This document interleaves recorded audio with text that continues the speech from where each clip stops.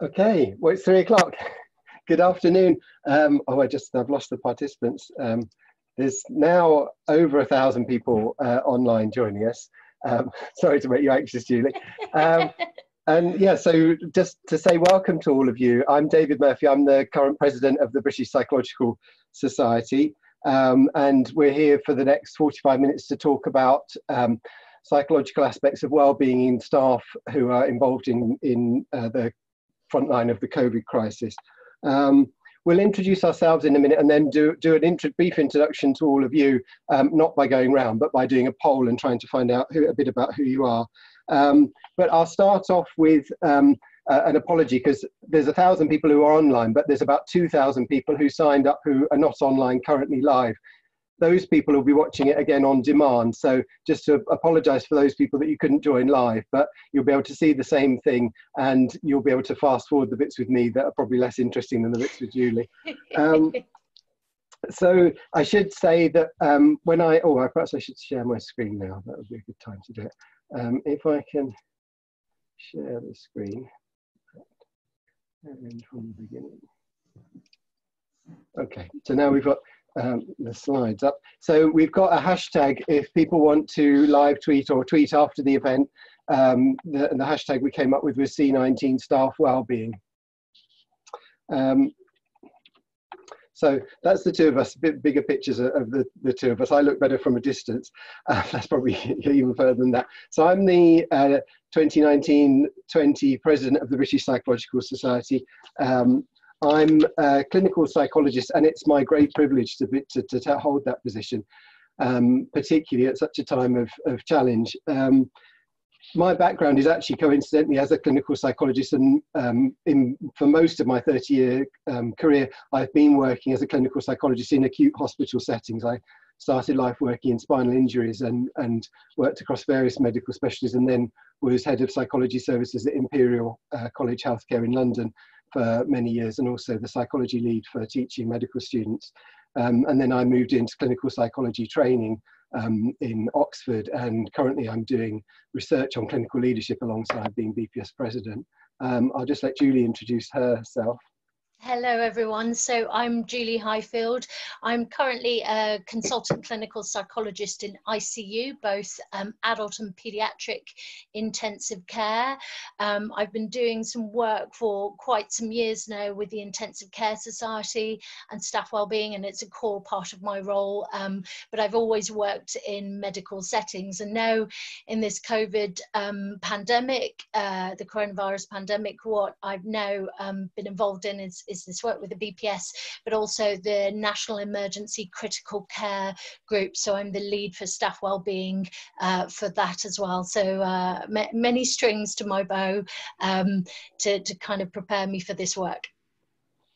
And the other people that you see in the boxes there, Thomas, Catherine and Helen are members of BPS staff. Teresa is another member of the Guidance Development Group who will come into life when we deal with the Q&A. So the plan of action is Julie and I are going to talk through the guidance and a bit of background to the guidance for hopefully about 25 minutes, and then that should leave about 20 minutes for questions. And the question and answer feature is open now, so you can start asking questions. Given that there's 1,000 people, I suspect there'll be quite a lot of questions. So the other thing to do is upvote questions that seem relevant or sort of similar to the sort of thing you're wanting to know, so that we can respond to the questions that are most sort of common to people. So at that point, I don't know, Thomas, if you can open the poll. So rather than going around and introducing each of you, we thought we'd do a poll to try and just get an idea of who's online. So are you able to activate that, Thomas? That's activated for you, David. Okay, great. So we'll run that, and hopefully it's not going to be too distracting for people if we carry on and just run that poll while we're going on. So I'll just put this tiny bit into context. So the BPS has got a coordinating group looking at our response to the COVID crisis. And I meant to say actually that for those of you who don't know, the British Psychological Society, we're the professional body and learned society for psychology in the United Kingdom, and sort of made up of 60,000 members, ranging from undergraduate students to people in academic research roles, practitioner psychologists, and people who've done psychology degrees and are applying it in different ways in different roles. So within that, there's a huge resource, I think, to bring to try and make a positive contribution to the COVID crisis. And this is the sort of map. It started off life as a handwritten drawing that I posted on Twitter and got a huge response. Actually, there's an article in next month's Psychologist magazine that explains a bit about that and how the groups got together, if you're interested. But I'm not going to go through all of this, but this is how we're looking at our sort of response and our contribution really to trying to help in the COVID crisis and make a positive contribution. And really, you can see that there's a number of aspects that are specifically related to COVID itself and the kind of consequences, direct consequences that we're looking at. And this work we're talking about today falls in within that, the sort of effect of COVID and the burden on healthcare staff and how we can consider psychological needs in relation to that. But also there's another side of it, which is the wider professional the professional impact, but also wider society impact. So having to work differently as it's particularly psychologists, but also other professionals, and also the effects on people in general. And within our work, which hasn't been sort of illustrated in this diagram yet, but I really want to make this point, we're really very conscious of the equity sort of aspects of COVID and how this crisis has really exacerbated existing sort of inequities in society, and so inclusion and diversity is a very strong theme that we're trying to, well, we are including in all of our work streams. So I just wanted to make that point. And so within this staff support group, we have produced this guidance that was launched on Tuesday, and that came into being, we drew on a guidance development group. We identified the impact of the sort of demand on the health service and healthcare staff of COVID would be a significant challenge. And, you know, we were thinking about how psychology could inform responding to that challenge. And you'll see in the guidance, there's a sort of list of practical suggestions. Oh, that's the bit I should have mentioned. At the top of your screens, that's the BPS COVID resource page. So our report, this report is on that page along with other bits of useful information. So even if you can catch that, the BPS website has a link right on its front page. So within this work stream, we pulled together a group that didn't exist this time last week. And we were able to draw on resources from really all over to bring together a group of experts, both from within the UK and internationally, to really try and distill down what psychology can contribute to this particular aspect of protecting and psychological well-being.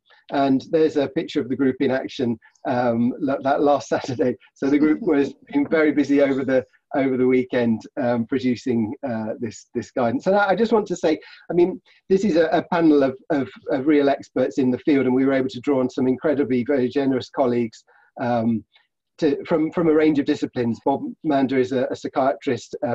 Katie Scales is a critical care nurse consultant who I had worked with some years ago and hadn't seen for a while, but volunteered to help with this. So this is, I think, bringing these perspectives together has produced some really helpful guidance. But I should say there are other experts out there. So we're not saying that this is the be all and end all, but we're trying to put this together in order to give something that's helpful to people who are involved in frontline care or psychologists who are contributing to that group. I don't know if you want to say anything else there, Julie? No, just the huge effort and energy that was put in this this typical COVID timeframe. So thanks to everyone who contributed, because it took quite an effort to turn it around so quickly. Yeah, well, I'll take the opportunity to thank you, Julie, because Julie's been juggling this with lots of other demands on her plate. I just want to, I'm not going to go through the background to all the research. In fact, in the guidance, well, actually on the end of the slides, we've put some references that you can do that, because we didn't want to take up too much time doing this. But I just want to make the point that we can actually draw on quite a lot of background knowledge to inform how we go forward with coping with COVID.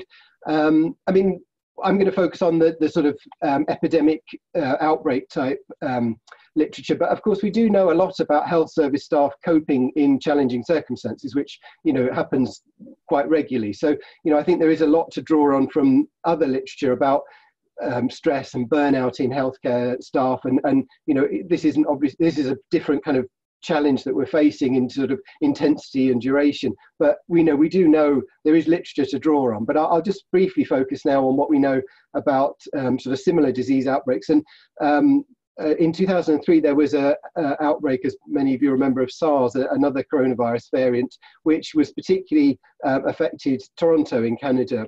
And the psychiatrist who was a member of our panel, Bob Mander, was carried out a research study looking at the effect of the SARS outbreak on health service staff. And the location of the outbreak was restricted to Toronto. So 9 hospitals in Toronto treated 500 SARS patients over a period of months. And what they did was compare those healthcare staffs who had had experience of caring for the SARS patients with nearby 50 kilometres away Hamilton Hospital, which didn't receive any SARS patients. And they followed the staff up 1 to 2 years later.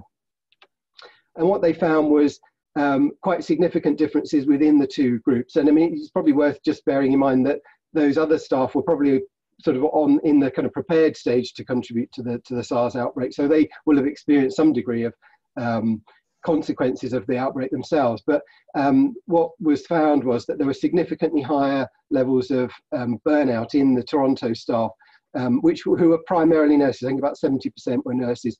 30% were over the threshold on the Maslach burnout inventory, and psychological distress was significantly higher, and post-traumatic stress, and 14% were over the threshold of 26 on the impact of event scale. It's also relevant when we come on to talk about the effects of psychological stress to note that there was a report of behaviour change, other sort of consequences. So over 20% of the Toronto staff reported increased smoking and alcohol intake, and I think that was compared to about 8% of the Hamilton staff. There were much more, again, 20% of the staff reported missing more than 1 shift a month because of illness, and again, that was more than double the rate of the Hamilton staff. We know, so just distilling the lessons from the SARS epidemic, the sorts of things that were found to be helpful were coordinated responses with telephone lines for the public, and also resources for healthcare staff that were needed to be coordinated and also linked with mental health services. I mean, we'll come back to this in terms of the current situation, but this is some of the lessons that came out of the SARS epidemic, and supervision and input from mental health staff, but in a sort of coherent whole was some of the lessons that came up. We've already got some initial lessons from COVID. Some of our Chinese colleagues have been really great at getting some information out into the literature of some of the issues that they've faced. And the things that have come out from Chinese colleagues are certainly that staff represent the needs as particularly related to physical needs, access to PPE, although actually in the Chinese studies, the fear of contamination didn't seem to be that high. It may well be that they had different levels of access. Support staff to help with tasks, and rest areas were key things, and accommodation. They also reported staff that struggled to actually manage difficult presentations from patients' anxiety. And I think we'll come back to this point about how patient relative well-being and staff well-being can't, they have to be considered together.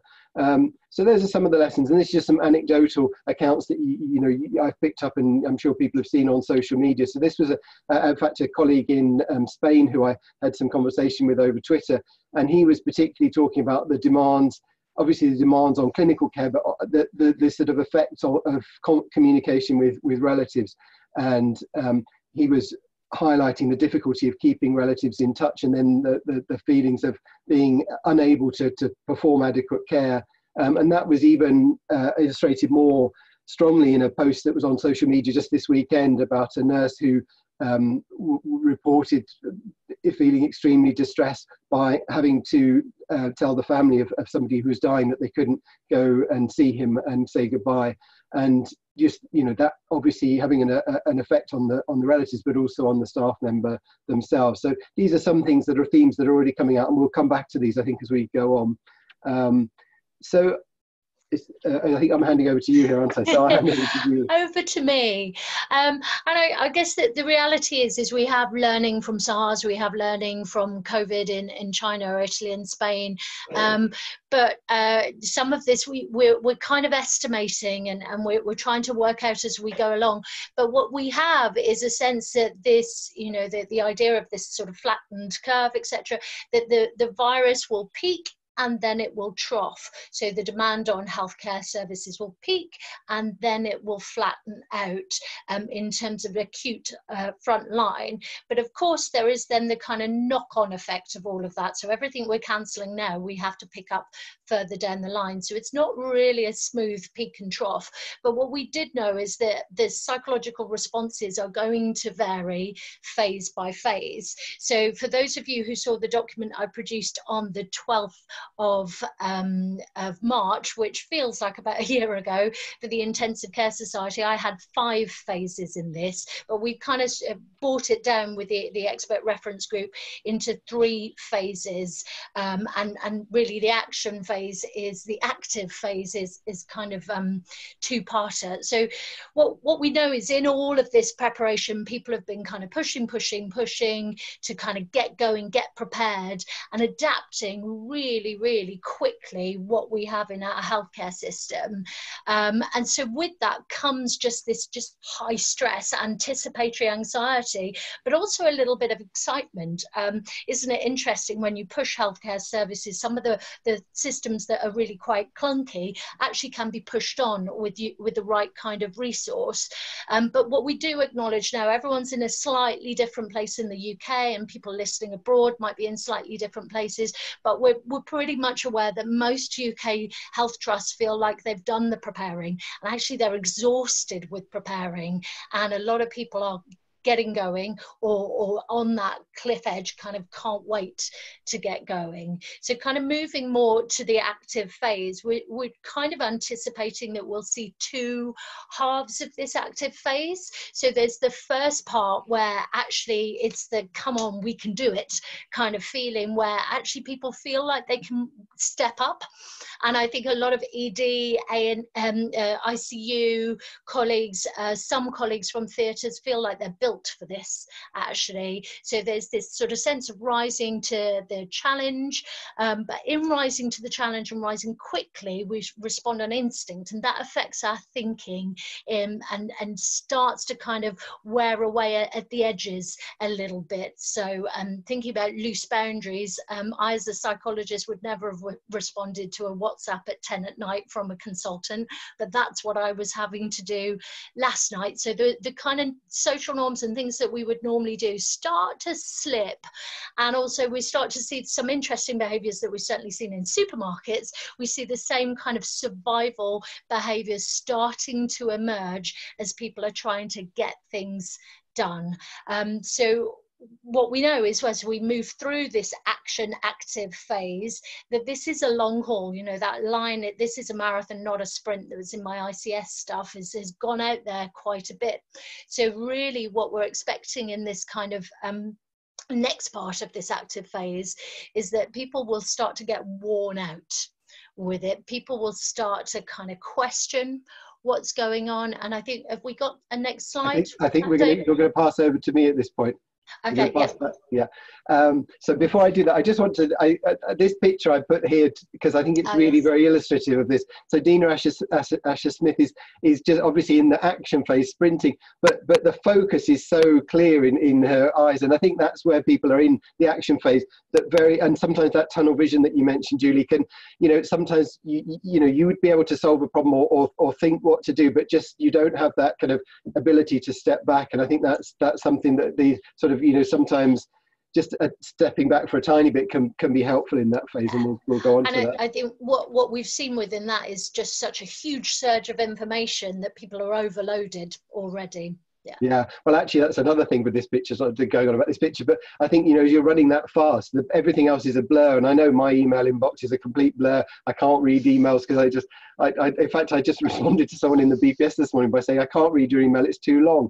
And it's, you know, you get into that thing. I've done that too. And I think, you know, staff are very much in that mode. And I think those other people who are sort of relating to people in that mode need to take that into account. So the trouble with this action phase is that sometimes it can be a long road and the track runs out, and then you start going into the mud, and then it starts getting a lot more hard going.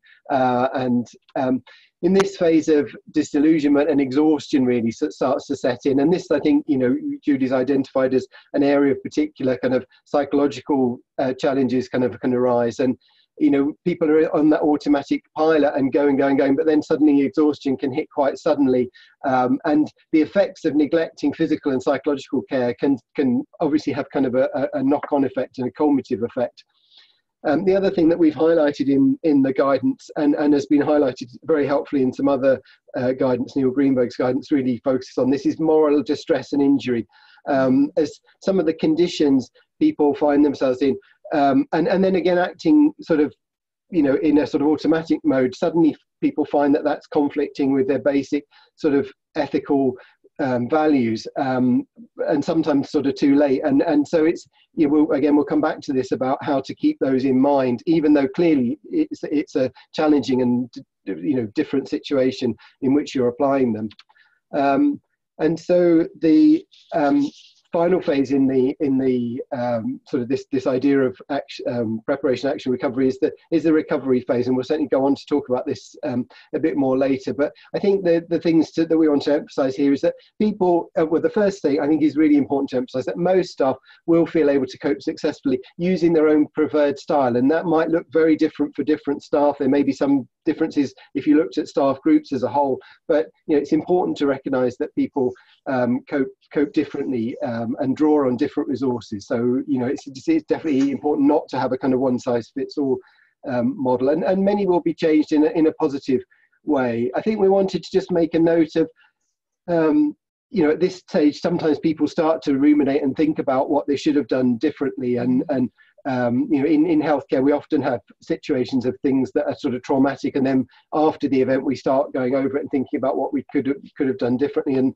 you know, sometimes that's necessary, sometimes it can become unhelpful, but that can, you know, sort of related to shame and guilt. And I think one of the things we're aware of is that there is a national heroes narrative around healthcare staff now, and that will be throughout this crisis, which, you know, that's clearly, you know, that's not going to change, and it's got lots of positives to it. But for some people, that might create a bit of a sense of dissonance and separation, and I think it's important to be aware of that. And it may be important to sort of have spaces where you can move away from that and be a bit more open. Staff can share a bit more openly. You know, particularly one of the things with moral injury is then a sense of resentment towards the organisation, either at a local or national level.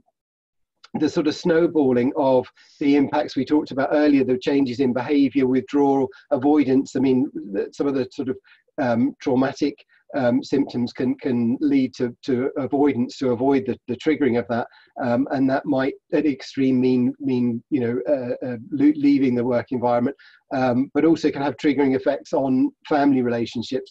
Stress can cause sort of difficulties in family relationships and also social relationships, and of course that can just exacerbate things further. So it's like a sort of snowball building up, and certainly some staff will have chronic difficulties, which you know, will then become sort of self-perpetuating, and that, you know, we think the most sort of prevalent one will be burnout, compassion fatigue, and moral injury. But also we certainly know that a proportion of staff will also experience post-traumatic stress.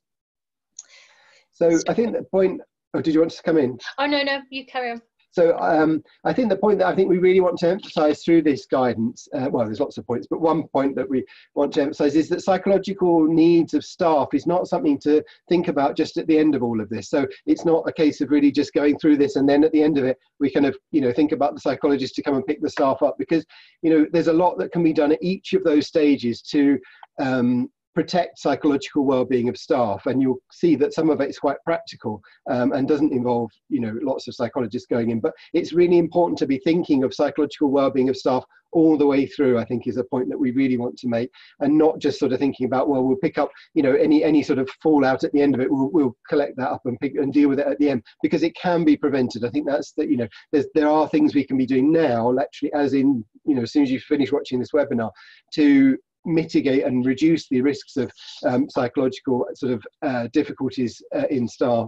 I'll pass back to Julie. So we're going to start with the first 3 recommendations. Okay, so in essence, the 10 recommendations are recommendations for looking after staff well-being in any kind of situations, but now everything else is ramped up, stress is ramped up. These are more important than ever before. Leadership, we know, is massively linked to employee experience and employee well-being, but one of the things that we particularly recommend within leadership at the moment is accessible and visible leadership. This is unprecedented. We don't expect you to go around with the answers, and I think often people in leadership positions want to go around in a can-do, problem-solving way, but I think sometimes just showing up and showing that you're in this with your staff and that you're struggling with this. I think also for psychologists to not sit back and wait for staff to come to them, but in reach and show that visible leadership as well is really, really key. I think 2, really think about communication. I right now am overwhelmed with information coming in from all sources and all different mediums. And I think, you know, it might feel for some the horse has bolted, but there is still time to pull back and think about that systematic way of communicating with your staff. So I, on our ICU, really early on started these staff bulletins every couple of days that we share with the staff. And basically they look forward to seeing it because they feel really in the loop. So really think about how you're getting information out there in a trickle feed kind of way. But a hugely important thing, maybe that should have been number 1 in many ways, is the access to physical safety needs. Because actually, if we think about this as a whole, and if we move on to the next slide, David, actually a really big part of this is it's pushing our threat systems. All of us feel somewhat, to some degree, unsafe with this. And if we can't get the physiological safety, the physical safety right, then we're going to really struggle with the psychological safety. So I know people think, gosh, PPE, what's everyone complaining about? But it's incredibly important that we are protecting our staff through and through. But we also need to think about the fact that they can't get time off to go and buy a sandwich. Are we taking food into them? Are we hydrating them? Are we making sure that they're getting their breaks, etc., etc.? We need to think about those basic needs being met. And I know in my own health board, they're doing things like putting up hotels and things like that for staff as well, because a lot of staff don't fear infection, they fear infecting others and need to be away from elderly relatives, etc. So the physical safety is absolutely paramount to promoting the psychological safety. And sometimes that being present as a leader and putting things in place for your staff actually can alleviate a lot of the extra things they have to think about and actually really help them to feel a bit more grounded. I think we need to probably speed up a little bit, Julie, given the time. But I just make the point that it works in the other way as well, that psychological health also has an impact on physical health and also clinical care and physical safety. Okay, so thinking about the other things that are really important, a lot of what's happened within coronavirus is disconnection, and it's really important that we think about how we can ensure peer support and human connection in any way. So, you know, things like certain people might be losing staff rooms right now because they're being taken over with storage and things like that. We must be very careful to protect space for staff to connect with each other.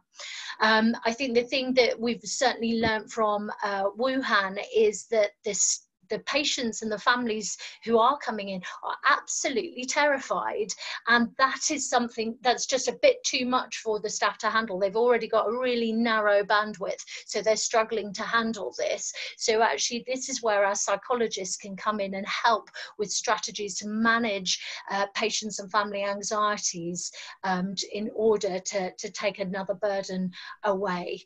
In terms of everyone's psychological responses, it's very important in terms of normalizing. This is unprecedented. We do not expect people to hold in their distress, and it really is okay to not be okay, but it is distressing to witness your colleagues being not okay, and it is okay to acknowledge that in yourself. I think it's also worth knowing that if you're feeling okay right now and wondering what all the fuss is about, then maybe you were built for this, and that's okay too. But there will be people who will need extra help. And I think when we think about our kind of ways of checking in and delivering psychological care in stepped ways, if we go to the triangle in the next slide, we can take you through the way in which we're suggesting that you deliver psychological care. So those basic needs being met. The next level is making sure that the information that we're sharing with people is clear, but we're also giving them access to online things, short video clips, one-page how-tos, those kinds of things, so that they've got ideas about psychological well-being, and then provide some in-house psychological support at a first aid level. So often a kind of rapid access, one-off check-in, bring down from the ceiling. And then for some people, they'll need much more of a sort of monitoring approach. Let's check back. You had a traumatic day at work. Let's check back and see how you're doing in a couple of days or a couple of weeks' time. And there will be a small proportion that will be able to access and actually have the headspace to make use of psychological intervention right now. I think a lot of people who will benefit from more of an ongoing approach are the managers, the people managing a lot of distressed people. And that lovely quote from Wuhan there, many staff mentioned they didn't need a psychologist but needed more rest without interruption and enough protective supplies. Okay, and just the final three recommendations in this phase. We recognise that the environments people are working in, particularly if some staff are working in that some of the big sort of mega units that are being built are going to look very different to how care normally looks, and the pressures people are going to be under are going to be different. But so it's going to be necessary to innovate to implement psychological care in a coordinated way, but it's really important to do that, and it needs to obviously be within organisational policies, but trying to put the principles of compassionate care. And I think, I've seen some examples and talking to colleagues about, trying to look at using mobile phones for patients to communicate, using windows that the relatives can view through, just being creative in the environment, but just recognizing that, psychological care is often, about just a connection, and it may not be the frontline staff that have to deliver all the psychological care themselves, but knowing that it's being delivered, I think, can relieve the burden. And like that quote from the nurse earlier, it's knowing that there is that connection between relatives and information flowing. Julie will talk about using information line for relatives. Just knowing that that's happening can be really important. So just being, having some sort of innovation. There was an example on the news of a healthcare assistant in Spain that had taken on herself to put on Twitter that she was taking messages for relatives and delivering them because she was working in the hot zone. And just, it may look different, but just that, just thinking about that connection and how you can keep that up and that compassion is so important, even though it will clearly look different under challenging circumstances. And again, in decision making, just coming back to the core NHS values and thinking about how we can operationalize them in this situation. It will obviously look different, but we still have our core NHS values, particularly compassion, respect and dignity, and everyone counts is one of the core NHS values. And just thinking about how, not losing sight of them completely, just trying to keep them in mind and how we can adapt the way we work to put them into practice. And this, the last one here is, as Julie mentioned earlier, take care of yourself and pace yourself. And we know, sadly, we know that this is not going to be over anytime soon. It is going to be a long haul with COVID, and it's really important for us to pace ourselves. And this little image here is Eliud Kipchoge, who, as you probably know, was the first person to run the marathon under 2 hours. And I like this picture because when he did it, he didn't do it on his own. He didn't do it even in a race. He did it surrounded by people who were setting the pace for him. And I think that's a really nice example that how we're going to get through this is by, working together to make sure that we all pace ourselves. And when we were talking about this earlier, Julie was saying, well, actually, maybe the role of psychologists can be to help set the pace for other staff. And I think we're needing to rely on each other, and setting the pace for each other is a really important point. I think someone needs to help with the rapid speed of everything going. We need people around who can sort of slow down and take the thinking space and work some of these things out, because people's ability to problem solve is rapidly going. So I think quickly, but very importantly, is that the peak may ebb off for the virus and the incidents, but actually the psychological peak may maintain, and the recovery may take a long time, and long time, we're talking kind of a couple of years, really. I think, people will need to take stock and to kind of make sense of what they've been through, and to kind of reflect back. I think it's when people kind of pause and realize what they've been through that some of the impact of this will hit. But some of that actually, and there is certainly a role for psychologists facilitating that, but I think some of that actually will come to positives as well, and learning, and kind of some of the things that we learn from this will be about actually systems that were never fit for purpose in the first place, and kind of really getting your staff involved in that. And I think also the thanks and the rewards, and be very careful of the kind of hero worshipping one-offs. Much more of the thanking everyone for pulling together is incredibly important. And ask your staff towards the end of this, when we're sort of taking stock, what do they need now? Ask them to tell you what they want access to. I think quite likely there will be a few people who are then in that reflective phase and able to access their in-house employee wellbeing services. If you don't have them, then you should be maybe developing them internally now, not helicoptering people in necessarily, but building this into the system for future resilience is a really, really good idea. And just thinking about networks and peer support, and how nurses, therapists, doctors are very good at kind of buddying up and supporting each other. So making sure that we're kind of maintaining and expanding those systems too. Great, thanks. So there's just some, we've skirted over quite a lot of, we've sort of touched on literature that's been produced. There is some really good stuff that's come out very recently. So you might want to just take a screenshot of this, or if you're obviously watching it back, you can just slow it down. But we'll move on now to open up to some questions. We took a tiny bit longer than we had planned for the presentation, but hopefully it's been useful. But we'll move on now and take some questions. So we're going to also rely on, or draw on the support of Teresa Jones, who's another member of our panel, who's a clinical psychologist who's got a lot of experience working internationally in medical emergencies. And Catherine Scott, the Director of Policy for the BPS, is going to help with sort of organising the questions, of which we've got, how many questions we've got? 47 open questions. So, yeah, do you want to fire away, Catherine? Certainly, thanks, David. I've been trying to pull out some themes from your questions, and I think the first one, just to sort of give you a straightforward question, is what would you prioritise in a service where there's competing resources? What would be your top priority? To Julie. Top priority, what, out of the list of 10 or out of anything at all? I think, what would you prioritise if you've got limited resources? Goodness me. I would say that's a really difficult question, because if suggesting that you would prioritise one thing over another is kind of the biggest kind of moral distress thing right now. So if I'm thinking in terms of priorities for just people's psychological well-being, physical safety, absolutely, that would be my number one.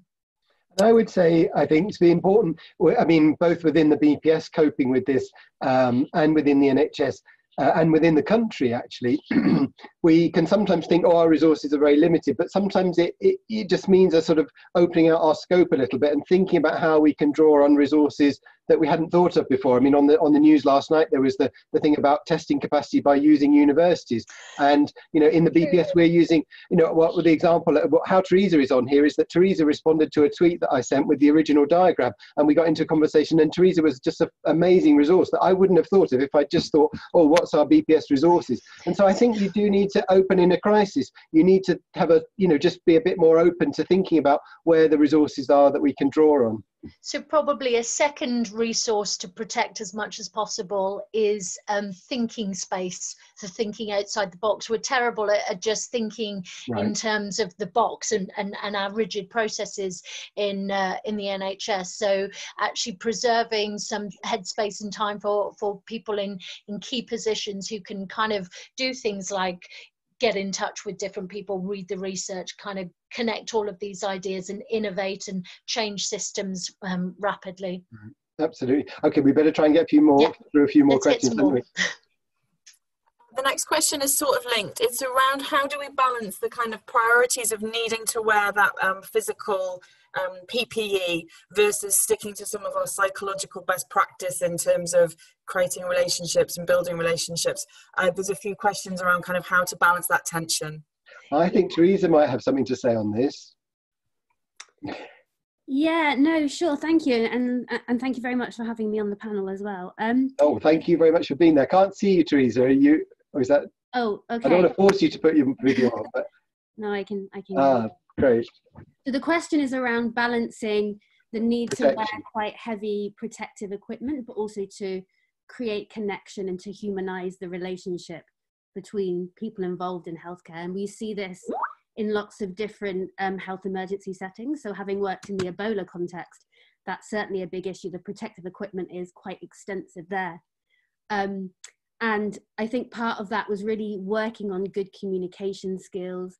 It was working on things like having your name on your equipment, even having a picture of you on your equipment, to use touch as much as you can, because in that case, if you're wearing full PPE, that's still very possible. And also some of these new innovations, using mobile phones, using screens to be able to connect patients with families has been really important as well.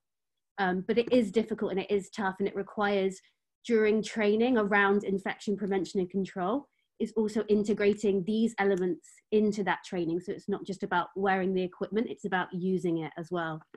And I think we also underestimate how scary it is for patients to be in that setting surrounded by this equipment. So to really keep it in mind what the experience is like for them as well has been really, really important in other contexts, and will be the same now. Brilliant. Thanks so much, Teresa. So the next question is around specifically working on mental health wards. There's a number of questions have come from people who are working on inpatient mental health wards with patients who experience psychosis and paranoia, and how this has increased quite dramatically since COVID. Is there any sort of suggestions you can make specifically for those on the webinar who are working in those services? Over to you, David. I'm in ICU. Well, my background's in working in acute settings, so I don't know if Teresa's got anything to say on that. I can maybe add a bit, just in case for us to think about what basic needs might be in this situation. So if you're already confused and distressed, and then suddenly this environment around you becomes very different, I think there's a need to really think about orientation, helping people know where they are, what's going on, to the extent that needs to happen, but just to kind of think, what are the basic needs here for the patient? I think that would be really important in more of an acute mental health setting. I think maybe if you then extend that into kind of, if you're thinking about kind of dementia wards as well. Someone was asking me this week about labour ward. Everyone's anxiety is ramped up right now. So thinking about those basic needs kind of across. I think in that sort of a broader point about that we very much got in mind is that the impact of the COVID crisis, you know, is not the same for everyone. There's a relationship between the COVID crisis and people's own sort of individual backgrounds, and people with particular backgrounds are going to, you know, have particular challenges. So in the BPS work, we're doing work on different streams: children with special educational needs, people with autistic spectrum conditions, and just trying to think about how their needs and the COVID crisis kind of can be managed together. So I think it's very important not to kind of just sort of extrapolate our own experience of the COVID crisis, or even, you know, out of hospital, just being at home and just kind of extrapolate it to everyone else. We do need to think about what the experience of different groups is. Probably time for, I've lost the track of the time now. Are we strict in terms of timing till Q2, or can we go on a little bit longer? Somebody? I think we can go on a little bit longer. I do have a few more questions I could put to you. Okay, well, I think we're all happy to go on a bit longer, yeah. So, and we won't be offended if any participants. Yeah, we've still got 1,000 people on the line, so okay. let's get through some questions. If it gets down to 10, then we'll know that There's a few questions around what can we do around supporting the well-being of staff in the sort of wider NHS. So thinking about people like GPs, community pharmacists, and other support staff. What can be done particularly around their mental health and well-being? Well, I'll jump in and the others can pick up that point. I mean, I think that's actually what it's good to pull it back. And certainly when we're writing these guidance, so I'm just going to even broaden it out even more, because when we're writing this guidance, we're particularly aware that it's very easy. And if you look at the coverage on the news, it's very easy for people to just focus on doctors and nurses and think about an acute settings, to think about those as the people who are at sort of risk of psychological sort of consequences of this crisis. But we know from experience and from research that actually the effect is much wider. Within hospital settings, there are other staff groups that are equally affected, and often, you know, don't get so much attention. So that be portering staff, catering staff, you know, radiographers, physiotherapists, you know, and admin staff. I mean, some of the research that's coming out is showing that the admin staff and people who are having to actually be outside the hot zone and relate to relatives and take calls from relatives are actually under more pressure in some ways because of that aspect of it having falling on them, and so obviously again even wider than that are people in pharmacies and GPs who. So I think you know, the principles of what we're saying definitely apply to all groups, and I think it's important to recognise that and to think about obviously how it might be operationalised might be different in different settings. I don't know if you want to come in, Julie. So I think one of the interesting things from Bob Maunder's work is that the ED staff, the ICU staff were less traumatized than the peripheral staff. And I think the thing is that ED, ICU, you simulate this stuff all the time, maybe not at this level, but you choose this area because you like this high pace, high risk work. And I think it's the areas that are not used to experiencing high pace, high risk, death, distressed relatives. They're the ones that we need to worry about in terms of kind of how do we skill them up rapidly in that. And I think that's where that help in terms of supporting the patients and the families, so helping them to manage that, making sure things like the physical needs and the breaks and the sort of down regulating is really happening there. And I think the information and the communication is really key for these people who are maybe not able to process this information at such a high level, and maybe they need things kind of spelled out to them in different kinds of ways to enable them to really understand what's going on and make sense of their own personal risks and look after themselves in this. I think that's right, and I think there are individual sort of factors, but also then there's sort of peer support can be more of a challenge in different settings, can't it? If people are working more in isolation. So I think even we talk about being flexible, but having a systematic approach to peer support, and I think that may be even more important for people who are, you know, don't have such an immediate sort of peer support network around them. Okay, should we try another question, Catherine? Yeah, sure. So there's a specific question about debriefing. So do you feel that there is a need for structured debriefing as opposed to unstructured debriefing to provide a safe space for colleagues to collect their thoughts and learning themes after shift? Or do you feel that this may do more harm than good? So I'll take that and say if you read the guidance, there's an embedded link that tells you exactly what you should and shouldn't do around debriefing. Debriefing is a bit of a controversial term. There's kind of mixed messages about how effective it is and the impacts of it. And I think that the most important things that I say, it's very hard to get rid of the word debrief because my clinical colleagues love to use it, but I actually tend to say detox, don't debrief. So in a way, let's think about storytelling, sharing experiences in a voluntary way is really important, with the right kind of person listening, but actually enforcing structured, you must turn up and we'll go through this in a certain kind of way. That's the stuff where the riskiness lies. But rather than go into the whole detail of that, look at the document, follow the link about traumatic events and the do's and don'ts. Right. I will just add as well, from a global mental health level, debriefing has again been a controversial topic after emergencies, not just health emergencies, but other emergencies as well. And I think you probably noticed in the document the reference to psychological first aid, and that has been used as an alternative approach. Yeah. And that's really looking at promoting safety, stabilizing and connecting individuals to help and resources. And again, this might be very practical help in the moment, listening to what people need and connecting them to those needs. You don't need to push people to tell the story. And this approach, it's gaining an evidence base. There hasn't, because of the limitations in emergencies, been any RCTs. But if you do some reading around this, and there's a very good WHO link that we can maybe drop in the window, or we can circulate to all participants, that will share a bit more about it.